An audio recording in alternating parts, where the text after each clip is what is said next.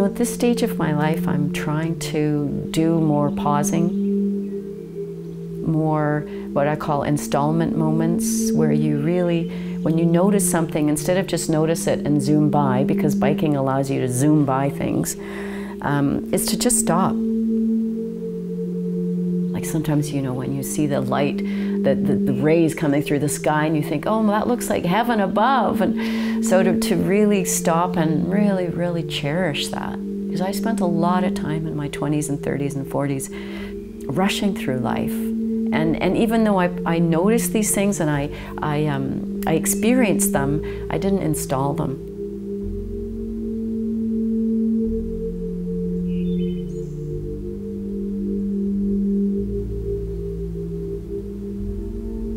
My name's Cindy Devine. I'm a former world mountain bike champion and I'm a registered physical therapist.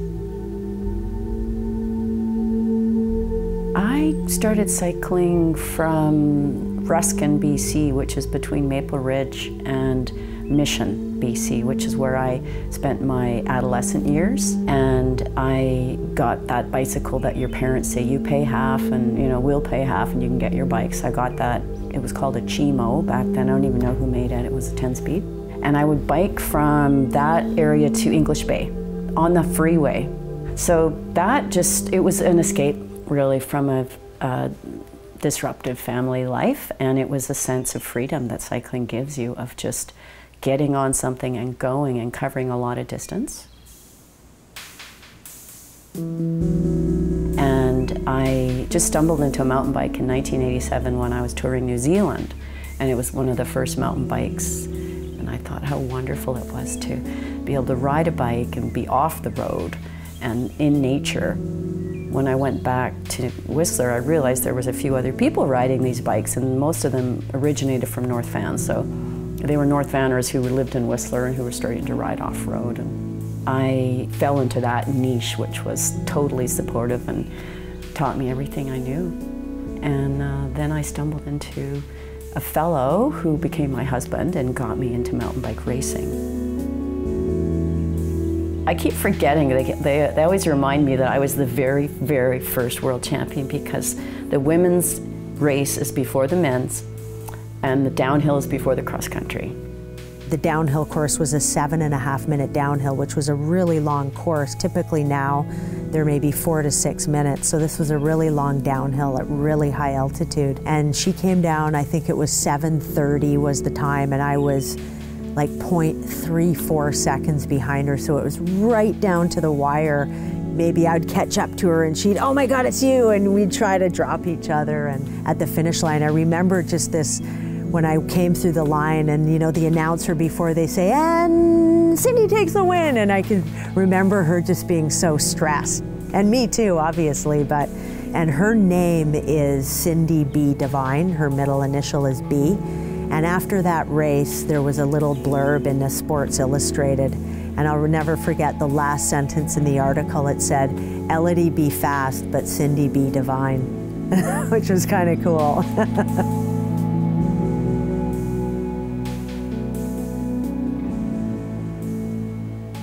Now is an era when you learn mountain biking, it's just so much easier because you've got the technology.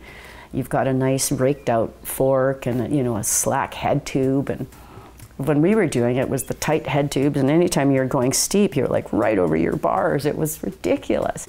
Nowadays, again, women will do a mountain bike camp, which is what I did for 20 years after retiring, was teaching women all those mountain bike skills about when you're in trouble, hang on to those bars and ride the bike and, you know, get your body back and all the things they need to learn. Cindy has the mind of an engineer, and she's very analytical, and so she's a great teacher as well. A lot of people are scared, you know, that they're going to hurt themselves, and by going to these, say a 2-day camp, your skills just skyrocket. Knowing that girls are capable of doing that, knowing that there are females out there that have super strong mental ability and strength to get themselves to past that level of fear, to me was really important. I quite often tell women that when you're looking at stuff on a mountain bike, break it down. I can do that, it's easy. I want to be able to do that, it's pretty challenging. this is where I'm going, that 20-foot drop, I don't ever want to do that. So you don't have to look at the 20-foot drop and think, I suck because I can't do a 20-foot drop. You can look at the girls that are doing that and admire them, and then you can figure out how you're going to get to the 5-foot drop. Cindy would admit that in some ways she pushed too hard emotionally on herself, mentally was maybe too hard on herself. She has a really high expectation of herself, especially when she was racing. And I think now post-racing, there's more insight, I think, into, you know, what drove her to be that focused to the extent where maybe it was even unhealthy at times for her, you know, and what that drive, that competition drive, and where that comes from. So I think she's really done a lot of work to explore that side of herself, and that's kind of the neat thing about competition, is it does teach you a lot about yourself, and you know, you get into some pretty high stress situations, so it's interesting to see what you do with that. She knows herself very, very well, and she spent a very long time understanding who she is. And one thing I really respect about Cindy is I know when I talk to her, I get a solid answer, I get an honest answer. If it's not going to work for her, she lets you know. And to have that much control and understanding of what you need to keep yourself happy is so admirable. A lot of people, I think, find that a little intimidating. But she's just such a softie. And it's so fun to be around her because she has this innocence that I think has, since she stopped racing, she's cultivated a lot more of herself as a result. I think she put a lot of emphasis into doing other stuff and being a physio and being a pro athlete, and now she's got a really cool inner journey going on that's just bringing out the best in her. So she's definitely maximized and continues to maximize her physical ability. But I think the coolest thing about where Cindy's at now is that she's really doing a lot of internal traveling, and you can really, she's just a wonderful person to be around more than ever. I mean, she's always been a dear friend, but every time I see her, I see like a new petal that's unraveled in her, and it's really cool. I've given some thought to what it is that drives me to nature, and always has from being a young kid. I've always found nature even more supportive than friends. And I think that it's because nature is ever accepting. There are times when you find yourself in nature and you're mumbling away to yourself and you're working through a struggle that you may have. But it is nice if you can take that time to be with nature and to just let go of your thoughts and your troubles and just experience and look and smell and hear and listen and pause and install those moments. So it does give you both. You can just be totally inattentive and in this other world of whatever you're struggling through, and it will accept you. Or you can be calmed and centered and let go of everything and just be with nature as it is. So it accepts it no matter what. That's the one cool thing about mountain biking, is it's kind of a spiritual experience that way, that you're all one, you know, your mind, body, soul is an opportunity for everything to merge and come together for that flow. And BC puts the mountain in mountain biking, really. You have endless amount of hour to 2 hour long descents that you can do in the most beautiful places along the most incredible ridges with the most beautiful views, and not a lot of people around, really. I mean, you can work your way into the interior and it's kind of like going back in time 20 years. And I think people, the busier our world becomes, the more inundated we become with media and advertising and devices, and it's just that opportunity to just get away from all of that stuff and kind of get back to nature. And being in a place like BC, you're here because it's really the most beautiful place in the world. And what better way to see it than on a mountain bike? It's access to nature and a lot of sites in a short period of time. So that what we can cover in an hour here around Rossland is huge. So I think it's just that memory of really falling into your place that you just naturally, your body has learned after how many 1,000 kilometers have my legs spun. Once your legs have a memory of pedaling circles, they never forget it.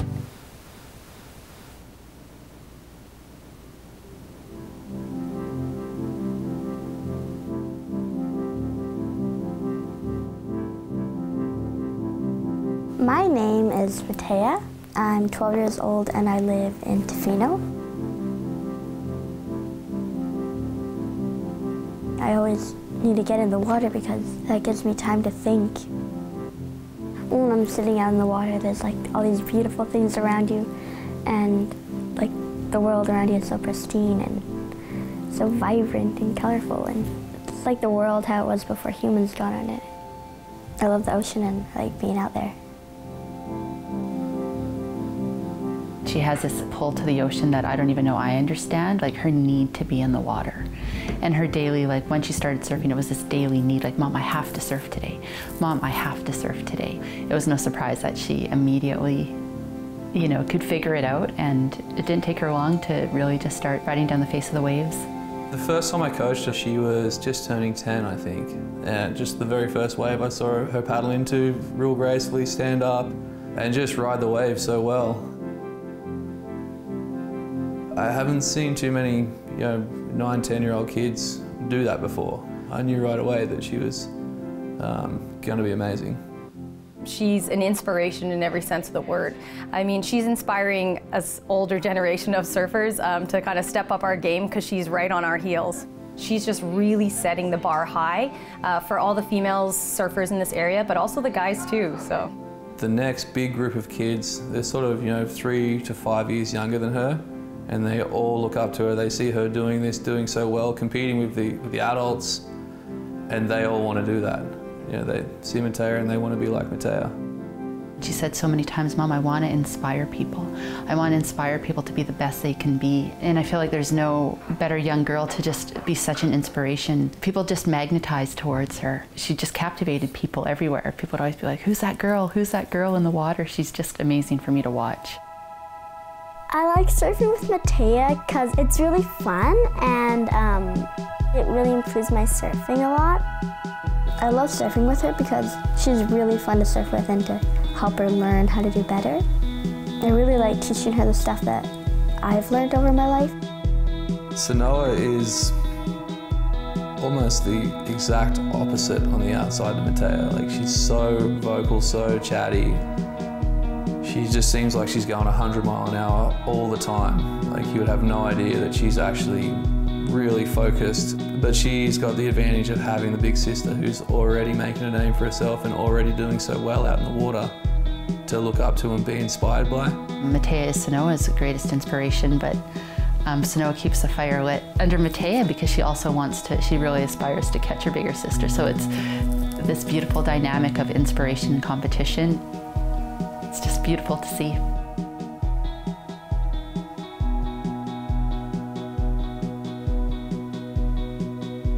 When you're looking for a good spot to go surfing, you're really looking for a really consistent peak. And a peak is basically a wave, and the first part that breaks and turns into white water is called the peak, and that's where you want to be taking off. I love just to have a competition that will push me out, and I love being out there with like only 3 other girls and having this one peak.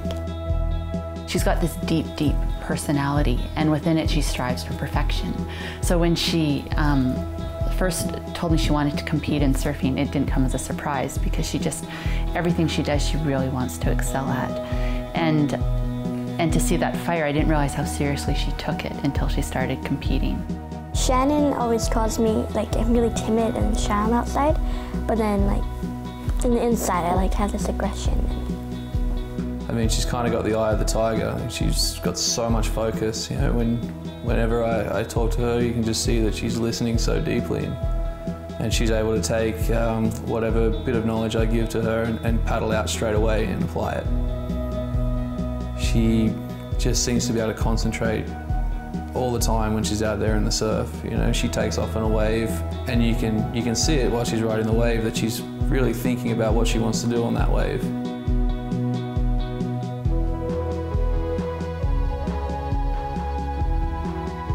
So I kind of take it back to that eye of the tiger. She really, really wants to become a professional surfer, and she's going to. The biggest challenge for Mathea getting onto the world tour is just getting enough contests sort of under her belt. So she's just going to need more access to other surf destinations where they are holding contests more frequently, like in California and Hawaii, just to make sure that she's got that competitive edge. But as far as athletic skills go, I think she's got it. It's more so just getting the opportunity to get her out there. Last year we went to California 2 times, and we're planning on doing it 5 times this year. The whole circuit is called WSA, and every month they have a different comp. And if you do 5, you can do their championship at lowers. So I really want to get to go to lowers and do that comp this year. I remember one of her first competitions, she caught this huge wave. She was 10 years old. It was at the Queen's Peak, and she caught this wave that was at least double overhead. And when she came in, her mom took her aside and just breathed with her and just got her grounded back to this universe, because she was just on a whole different adrenaline plane. And I just thought, wow, that's really special. That's a great way to keep this kid focused, you know, in the sport as a true athlete. So Mathea has a good head on her shoulders. You know, she comes from a lovely family. She has access to so many other sports and things out there. So she's a phenomenal, you know, gymnast, a yogi. She's an excellent little skier, snowboarder. So she's just a really well-rounded athlete, and I think that'll help her go a long way in the sport of surfing itself.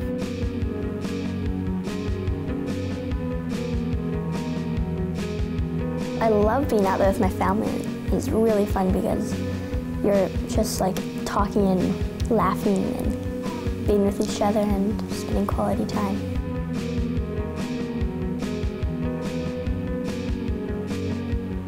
So when you're out there, it's very magical, and just to be out there and see look around and see waves and see the water and see the beautiful trees and everything, and see the sky above you and just looking out on the endless ocean. I love when you get to pedal out and see everybody on waves and be like, I can't wait for me to be out there on one of those waves. There's so much energy up there, and it's so pretty.